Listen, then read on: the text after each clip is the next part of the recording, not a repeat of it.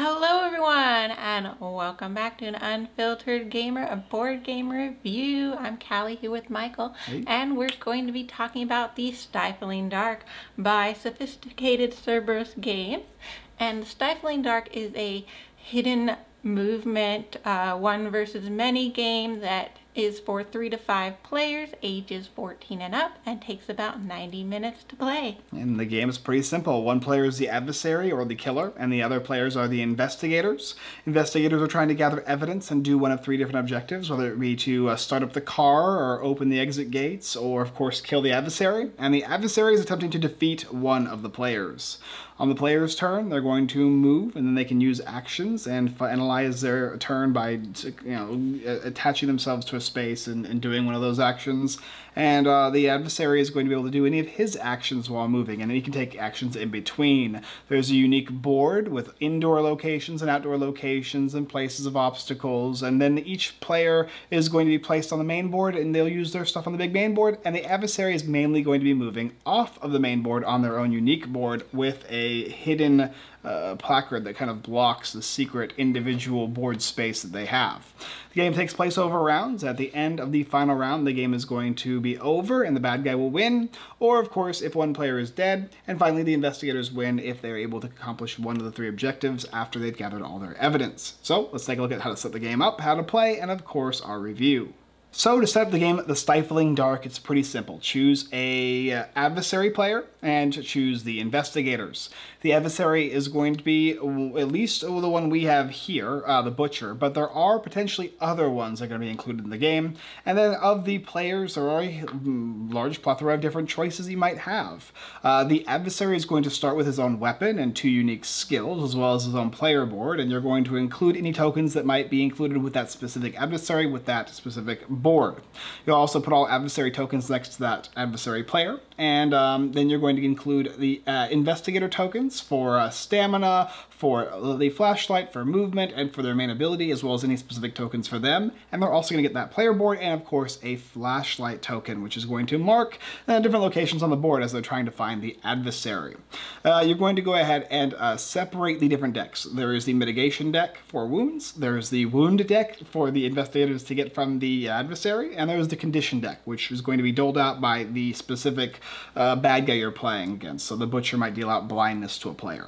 On the other side here is going to be your event decks and your item decks. The event deck is for the specific board, which is going to be the sawmill, which will tell you how to set it up in the main game, but it's pretty simple. There'll be a stack of basic ones, and then they get more challenging, and then there's a final one, which will last until the very end of the game. You also have the evidence cards for the sawmill, which when you pick up an evidence, you'll get to draw one of those cards, and you'll be able to use them if you want as investigators, but you don't have to, which is also nice. Cursed items and items. The investigators are going to be gathering cursed items and items from this deck here, and the way it works is the adversary is going to have their own mini board, which will be they'll be placing down items with 2 to 3 spaces away from each of the adversary spaces, and players, when they shine a flashlight or light up a space that has an item, that item will go onto the main board from the mini board. Additionally, the adversary is going to be placing evidence markers in each of the buildings, 1 in each, and there's a total of 5 for a 5-player game, but that will change based on the number of players, and you'll either get extra evidence cards, you'll have to find less evidence, and you can check the rules for that example. And finally, there's going to be 3 unique endgame conditions that you'll set aside, any endgame conditions for the Butcher that you will set aside, and there's also going to be evidence items that you can use after completing all of the evidence that you see presented on the board. So get all 5 of the evidence, get that last objective, and you're pretty much done. The last thing that the game is going to come with is a bunch of tokens. There's light on tokens, there's dim lights, bright lights, there's no lights, you're going to have dice you can set aside, any player or adversary tokens, there's door tokens, there's time tokens, and there's finally objective tokens, and a large volume of other tokens that you may or may not need in the game based on the type of characters and or adversaries that you're playing with. And finally, there's going to be the player reference cards, one for the specific adversary you're playing, some for the players, map spaces, icon glossaries, and the different types of successful ways you could accomplish the end game goal, such as stopping the adversary or fixing the truck. After you set the main board up, which is pretty simple, placing each of the characters on the green spaces with a little highlighted outline, and the main player board for the adversary, which is all of the item cards and the evidence cards, and then all the player boards cards, you're pretty much done setting up the game, The Stifling Dark. The game is played in rounds. At the start of each round, you'll check for any round starting abilities, and then one player will draw a storm card, which is going to be in effect for that entire round. Then in addition, you're going to determine sort of what player order you want to go in, and the first player will get that first player starter token. Then each investigator will take their turn in whatever order you determined. So you'll look at your player board and determine, okay, what is your speed at? That's the number of spaces that you can move. And in between taking movement, you can do one of several abilities. So interacting with the spaces is generally how you'll do that. Picking up items, dropping off items, trading items with adjacent players, so on and so forth. If after you've used your movement, you want more movement, you can lower your stamina by 1 to roll the sprint die and move that additional movement, taking other actions as well. If you end your turn, if you do an involved action, such as working at a computer terminal and interacting with that to light up an entire room, then you'll have to end your turn immediately. However, if you don't, you can choose to use your flashlight. So you'll move your flashlight charge down 1 space, and then you'll be able to place your flashlight on the board from the base of your player location and be able to illuminate those areas. So you'll want to look at where those lines are crossing and your flashlight is completely engulfing the circle of that location. Give those numbers to the adversary so they can light up any items and or their player base if you found the adversary. That will end your turn. And at the end of your turn, you'll check, did I sprint? If you didn't sprint, you can go ahead and place your stamina up 1. Did you use your flashlight? If you didn't use your flashlight, you'll get a charge on your flashlight back, and so forth.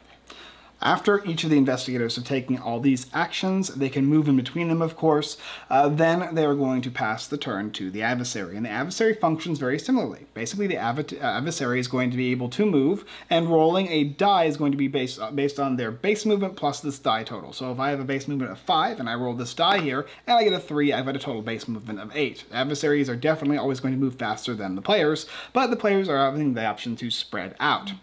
In between movement, I can take actions, and my main actions are going to be, I can break down a door, I can disappear, and I can stalk. That's just for the specific character, the Butcher.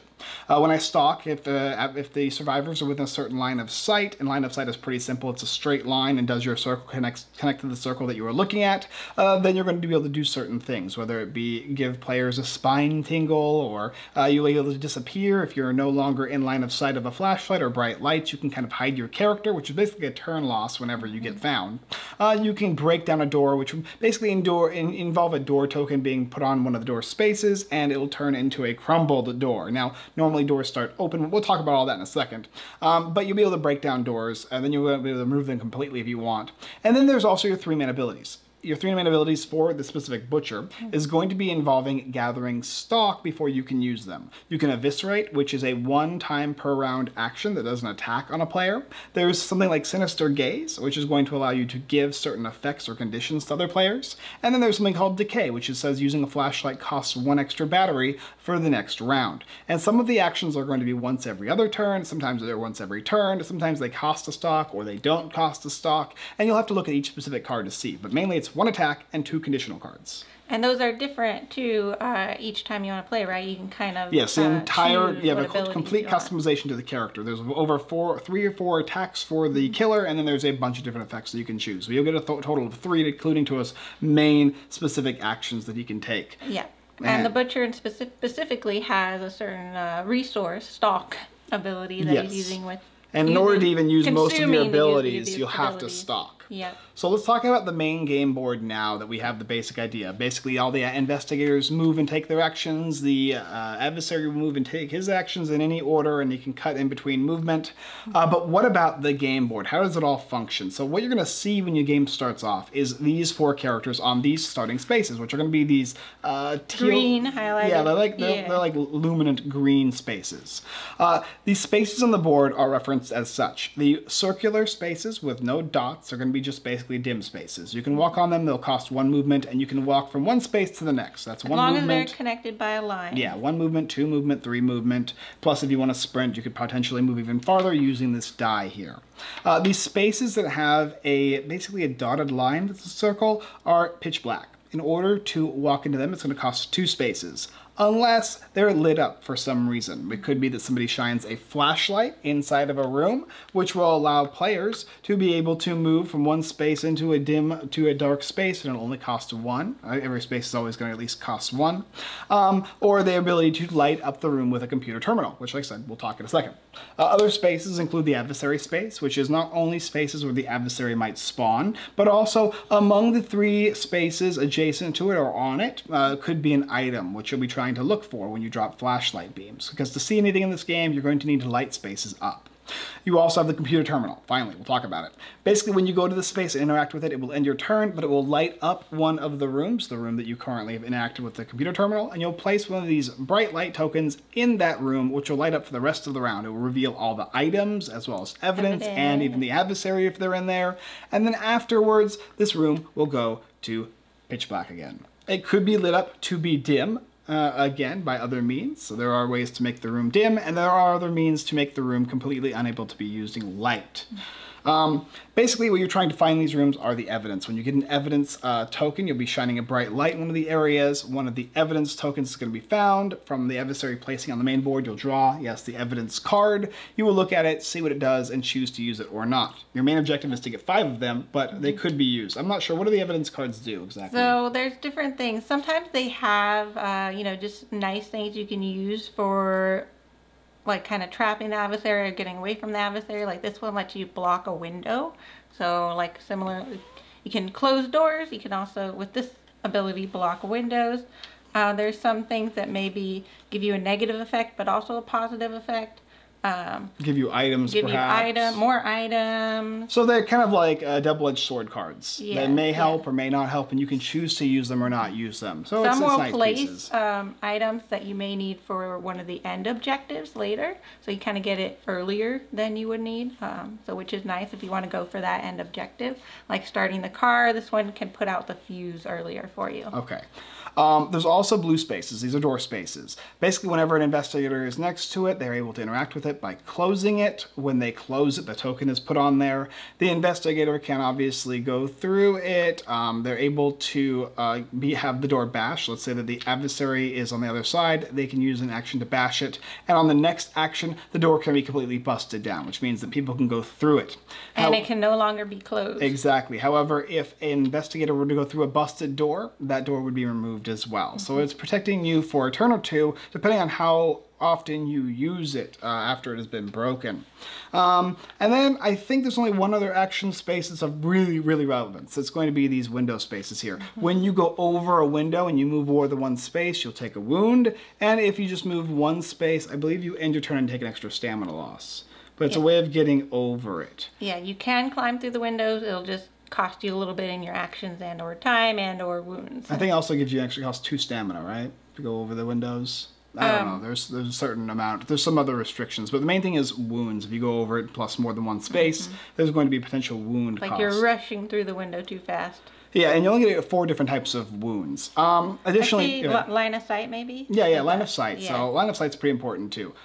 This far, 1, 2, 3, 4, 5, 6, 7, that would be within 7 lines of sight. If my character was here, you could not have this character have line of sight on this character because there is a vehicle blocking it. The same is said if a door is closed. Otherwise, you can have line of sight through it and a window. Mainly, it's going to give you just a straight line of sight. Mainly, you want to look at the white outlines to determine line of sight. Does a line touch it? You can also use some sort of straight edge to sort of determine if you have line of sight. Yes.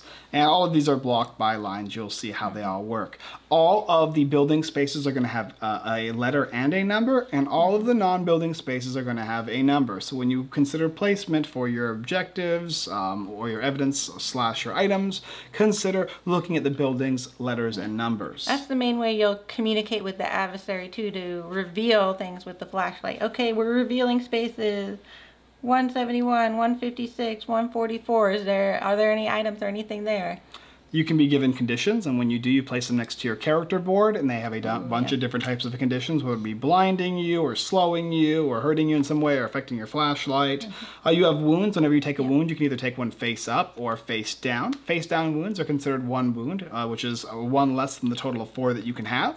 And the face up ones are a wound, and in addition, whatever effect. These are really bad. They'll You don't want have face up. extra effects that are negative, and there's ways to, though, flip those upside down. There's also mitigations on some wounds. And you can only take 3 wounds. Your 4th wound will be... Yes, that'll end you. Yep. The mitigations, some of the wound cards have mitigation symbols, which are on the top right-hand side. And if so, you draw one of these and flip it over and put it next to that wound as a mitigation. And that's pretty much everything about the game, right? Players do have abilities as well. Yeah, there's specific player abilities. Each character has their own unique tokens, and those tokens can be used either as a minor ability or as a major, depending. And players are going to have that one major use ability token, right? So they can only use it once, and once it's used, it's gone. Yep, and there are ways to move around or sometimes lose or gain those ability tokens.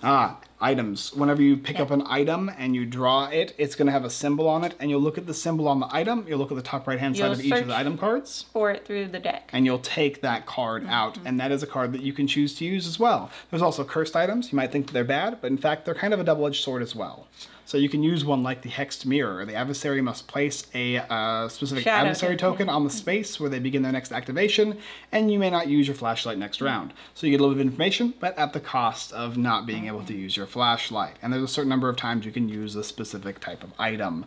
And I think now that is pretty much it. There is these cards here that you draw every round that change the game in some way. The game is going to end after round 18, but the last one will remain in effect up until round 18. And that may change based on whatever endgame goals for the specific map that you are currently using. Alright, so that's how you play the game Stifling Dark. I know it seems pretty complex, but it's actually pretty simple once you get down to it. It's just a board and then the other board and a bunch of extra tokens and whatnot that you will use along the way when needed, and the game tells you specifically how it's used. The Stifling Dark is a hidden movement game in that kind of horror, tension sort of genre, and that if you're one of the players that you don't know where the adversary is, you know that they're going after you, and it definitely has that tension and that the thriller experience there, just like a lot of horror stories and games in that nature. You might think of something like Escape from Aliens from Outer Space, or Spectre Ops, or Letters of Whitechapel, or video games like Dead by Daylight, yes, that sort of thing. The one about Jason as well. So you're rushing to gather up the evidence, and then also like looking behind your back, shining flashlights to try it, but you definitely don't have enough flashlight to always illuminate your path. So definitely evokes that horror theme. Yeah, each of the characters have their own unique abilities and all that, and it works really well with the horror theme. They have things that will put cans on the ground that when the bad guy walks over, it will trigger an alarm. The killer is a stalker. He's walking around in plain sight, but you can't see him because it's so dark, and he's right next to you. And there's a fear with this killer because, oh no, he can see all 4 of us, and he's within range of 4. Where is he? We can't let him have this ability again because otherwise he's going to gain too much stock, and he can use that stock to kill us all. And so that builds the tension as the game goes on. Trying to get to that end game goal, there's different ways you can succeed, and you have options. Do you want to try and kill the killer? Oof, tough, but you can do it. Get the different parts needed for the truck in order to escape, or do you want to simply try and power the exit gate and get out before time runs out? And all of those are viable options, and it's up to you in the moment what spaces are more realistic for you to try and achieve, where all your characters are at, how much time you have, and all that kind of thing, all while trying to shine the light on the killer. The most important thing in the game is keeping the killer out of the game. Yep. And speaking of the light, the quality of the game is really good. I love the big board. You need it this big so you can see all the numbers, and you have enough space for your characters to move around and converse together about where you're going to go, what you're going to do. And the flashlight is really cool component of the game where you actually physically place it out and illuminate the spaces. I thought that worked really well. One of the characters can do this. They can sweep their flashlight, and it's the awesome. abilities are awesome. It feels really powerful to do that. I agree. The components quality of the game are excellent. Everything about this game as far as component quality goes is top notch. Could you have miniatures? Sure. Yeah. I think that could be fun. I wouldn't mind seeing miniatures, I suppose, was my one thing, but really, if they didn't include it, it wouldn't bother me in the slightest. There is a ton of cards, high-quality cards. The adversary is so unique. The characters feel different and have unique tricks about them.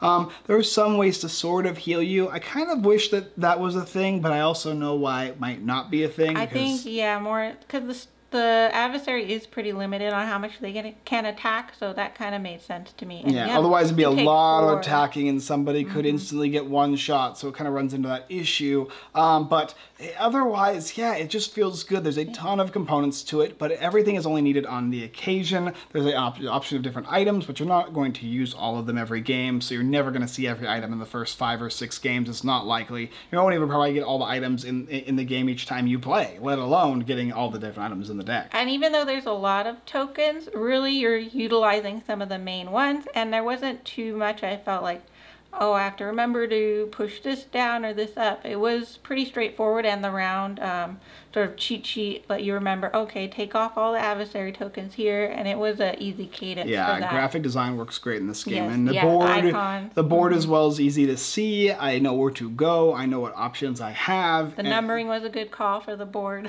and how to make things easier. Yeah, I've got no complaints about the quality of the game and the artwork. Yeah, it's definitely in line with that darker feel there. I think there's not a whole lot of different artwork. The board, I think, and the characters are the main pieces of art, which are fine. They're nice. I think that this game resonates with the one versus many horror video game genre. Resonates like auras. Yeah, I'm trying to say that at least.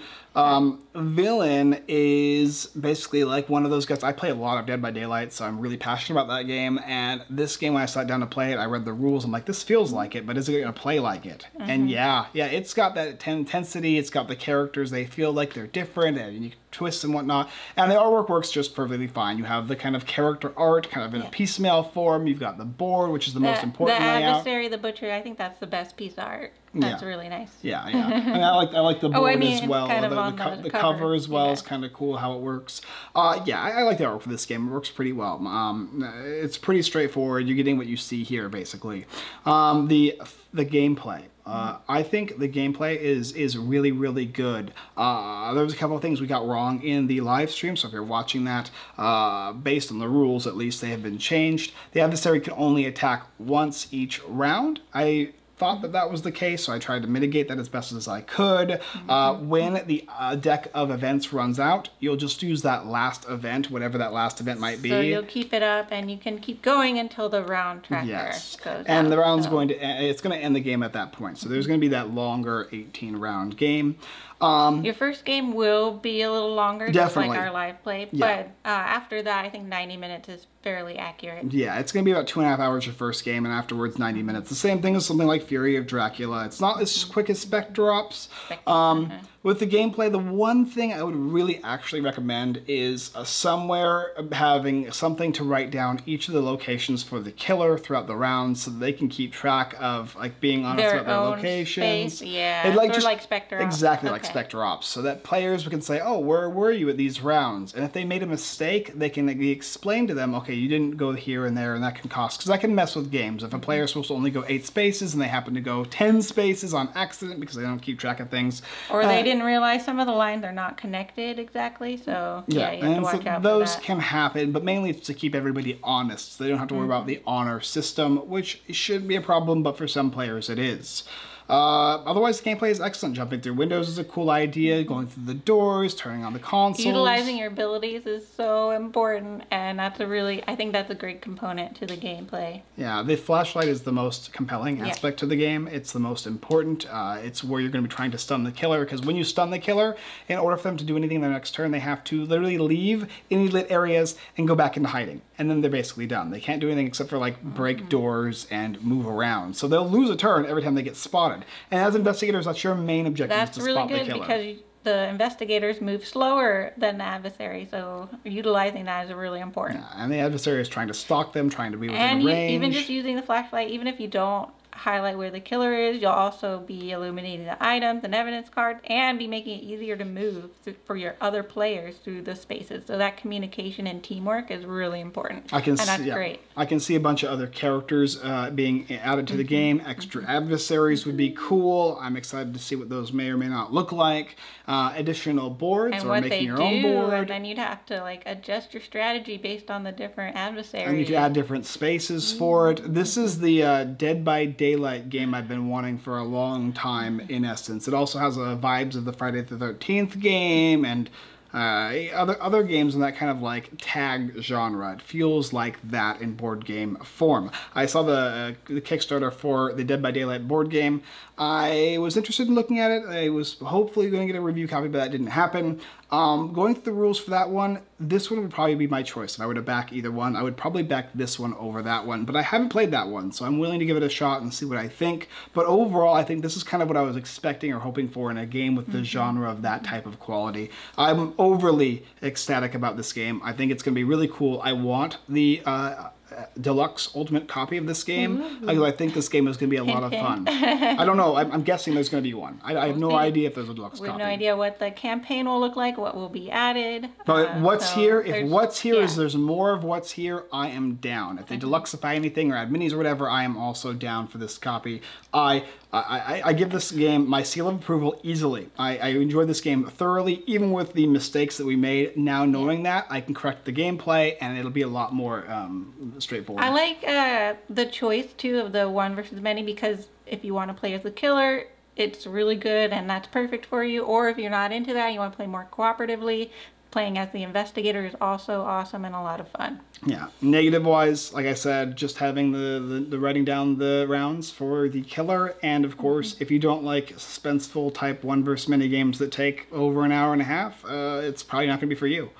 Especially your first gameplay. You're going to sit there and play for about 2 hours, and that's just what you're going to have to expect. There's a lot of stuff going on, and players trying to talk with you or talk over you and like convince you of doing certain things. That's all entailing in a hidden movement game. But you're always giving the adversary information when you do that too. Yeah, to me, this game is a solid slam dunk. I expect this game to fund. I expect it to fund well. I expect you to back this game if you like this type of a game. I think it's going to be one of those games that sticks out for a long time, and I want one copy next to my Spectrops, the shorter version of games like these, so that I can jump into this one a little bit more if I want to play something a little more in depth. Oh, you like this game? Well, let's set aside some time to play the Stifling Dark. Yes, good game, great game. Pick this game up on Kickstarter right now.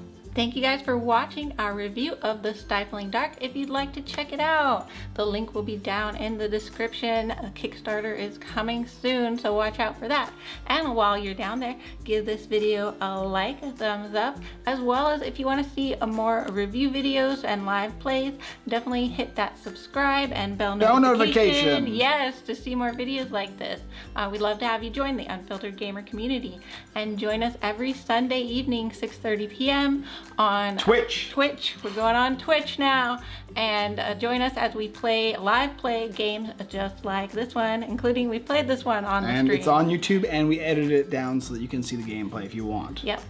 And unfilteredgamer.com for lots more reviews, including blog reviews and giveaways. We have tons of fun stuff on there. That's about it. Thank you guys so much for watching, and as always, we look forward to seeing you guys next time.